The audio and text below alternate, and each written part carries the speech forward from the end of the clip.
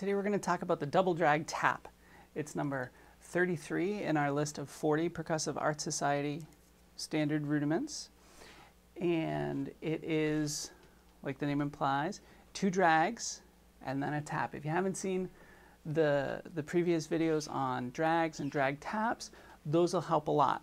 We're just going to do 2 drags and then a tap with the same hand that's doing the doubles, the drags, right? So it's a double with the left and then a right, and then a double with the left and then a right, and then an accent tap with the left.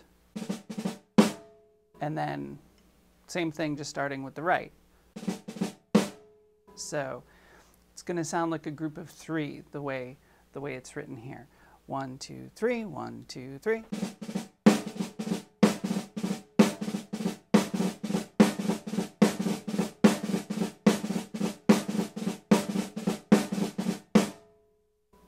I tend to articulate my drags as cleanly as I can. It's not uncommon to let those buzz a little, right? And then you'll end up with.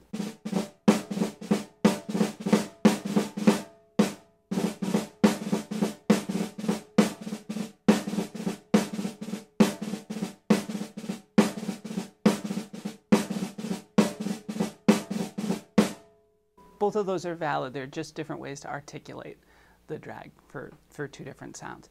And that's the double drag tap. Pretty easy, just a combination of drags and taps.